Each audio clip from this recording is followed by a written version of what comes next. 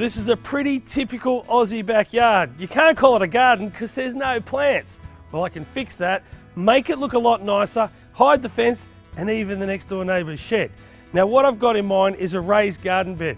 I reckon raised garden beds are a great idea for a couple of reasons. You can guarantee that your plants have got good drainage.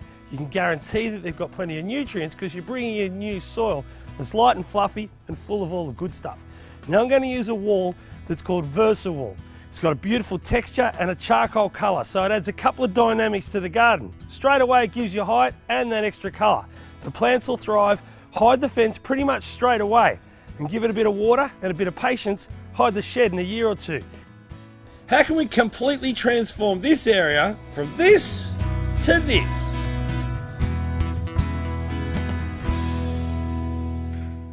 Now the first thing we've got to do is work out where the garden bed's going to go, put a string line out and mark it out.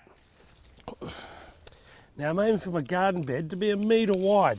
I'm putting a lily-pilly hedge in that I want to allow 600mm for it. Then in front of it I'm putting some liriope, I'm allowing 200, and then I'm allowing 200 for the block, giving me my metre. So coming off the fence, finding 1 metre, the outside of my stake is the metre. Let's double check it. Tie it off, and I'm going to take all the grass out. And the reason I'm taking the grass out is because it can grow through the soil into your garden bed. And across the front, I need to dig a footing.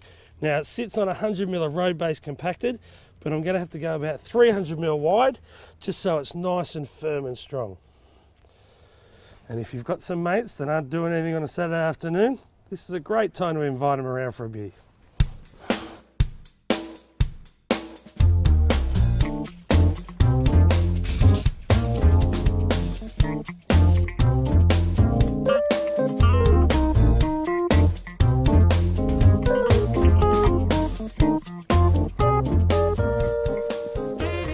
Now villa board's a great, cheap and easy way to keep the garden bed off the fence. You don't want the soil in contact with the palings, it'll end up rotting and it'll wash through all these gaps into your neighbours and you'll lose a friend. But by putting this up, you can retain the garden bed.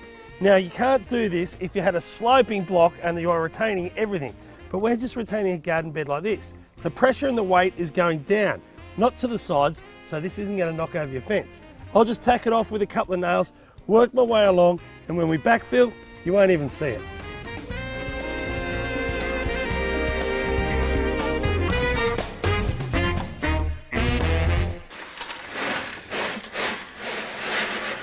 Now the Versawall is dead easy to put up. You start with a good foundation. I'm using rebase, the recycled road base.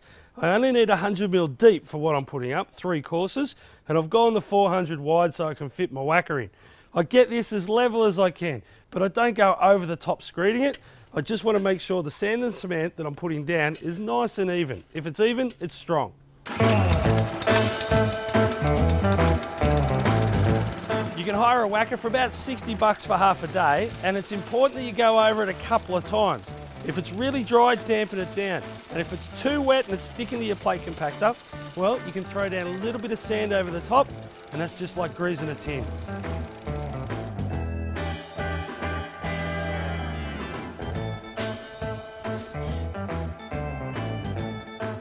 Now the sand cement mix that you want to screed over the top of your road base is pretty simple. I just do 6 and 1. 6 sand, 1 cement. And when you mix it up, you do it dry. Now this sand here is washed river sand. You can use that, you can use paving sand, you can use any sand you've got lying around.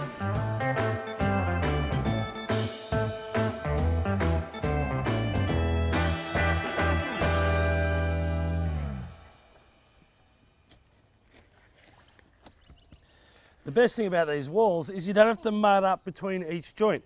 They lock into each other because of all these lugs here. And the corners are super strong. Now, when you're ordering your wall, one thing to take into consideration are the corners. There are right and left corners. If you see the back of this one, it's completely different to just a normal block. What that is a little groove for the next block to lock into. So this is a right, meaning we're turning right and going down there. At the other end, we'll use a left. And on the next course, we'll use a left. So we get that bond happening. They just butt into each other. We slide one into there, and then we'll set up the string line. The next course will be the exact opposite.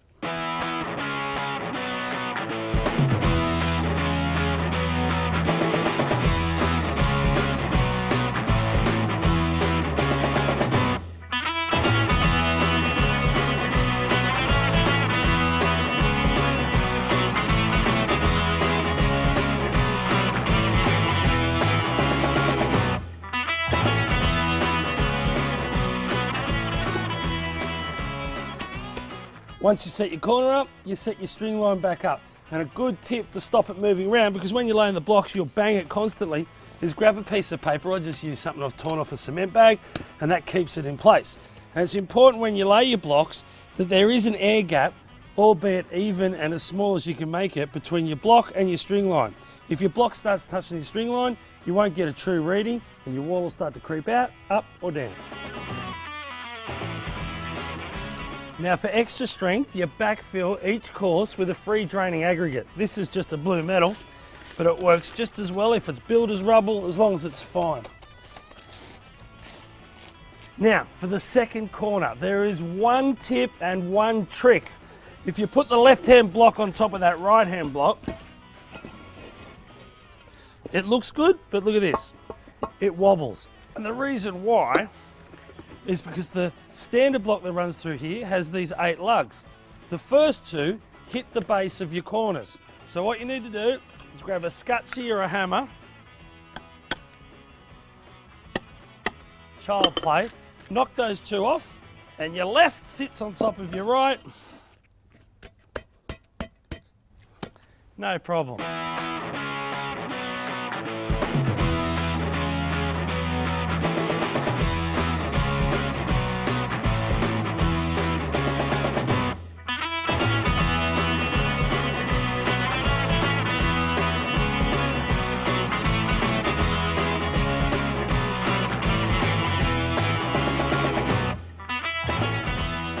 Grab the front of that, Jack.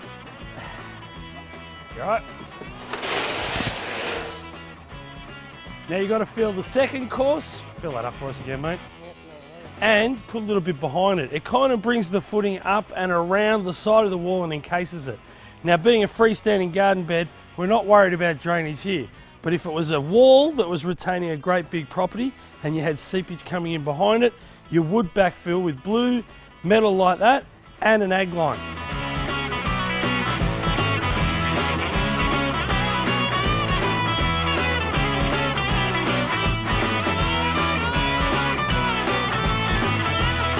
Now to stop the soil going through the wall, I'm going to add some geofabric.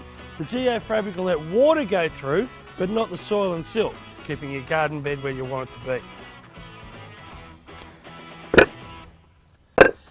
Now we've managed to build the whole wall and only had one cut, which is cutting a block in half so we can start off and finish with stretcher bond. But when it comes to the capping, we need to get miters in the corner so it looks like a professional's done it. But if you have a look at the blocks, they're longer than they are wide. So if you went from corner to corner, you'd get a cut that was touching at the outside and big wide gaps at the back. Well, the easiest way to do it is without a tape measure and without a ruler. You just find the corner of the 2 blocks and line it up. What you see here is the excess and the excess. Where they dissect each other and cross here, if we make a mark there and a mark in the corner and cut that off and then do the opposite on the bottom paver, what we're left with is a perfectly married 45-degree joint that makes you look like you got the pros in.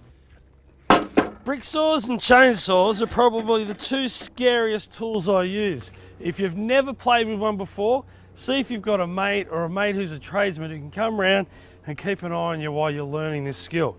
The problems that go with it, if you don't put your block in or your brick or your paver in dead square when you're cutting and you get a bit skew-if, it can fly anywhere. So it's definitely not a spectator sport, and you definitely need to have your personal protective gear. Eyes, hands and your ears are a dead minimum. All right, what I do is I line it up dry. Yep, that looks good. I'm just taking away that black mark. Turn it on, add the water.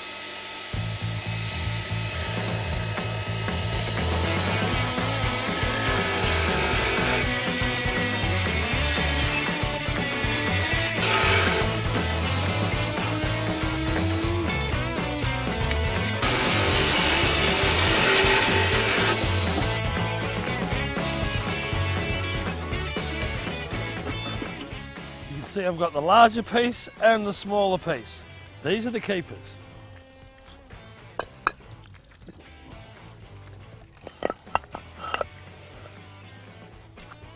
For the capping, I set the corner first, just on some liquid nails. It's good if you've given the cuts time to dry because it'll bond quicker for you. But start with the corner.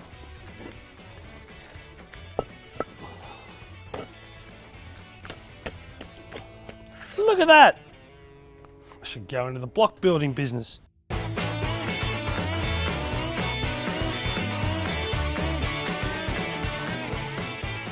Remember I started by saying if you start level, you'll finish level. Well, look at that there. She's nice and level.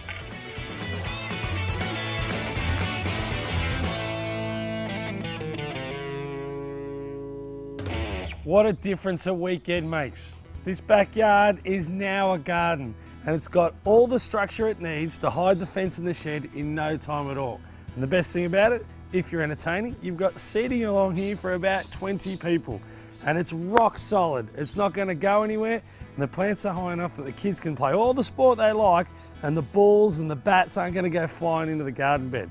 These lily pillies with a bit of water, they could be 5 metres tall in a couple of years. For more information on all my DIY projects, simply go to adbrimasonry.com.au. You can get all the fact sheets and download them from there, plus all the hints and tips you'll need to do the job. While you're there, check out our inspirations gallery. There's a ton of photos sure to inspire you to get out in the garden and do a job this weekend. Good luck.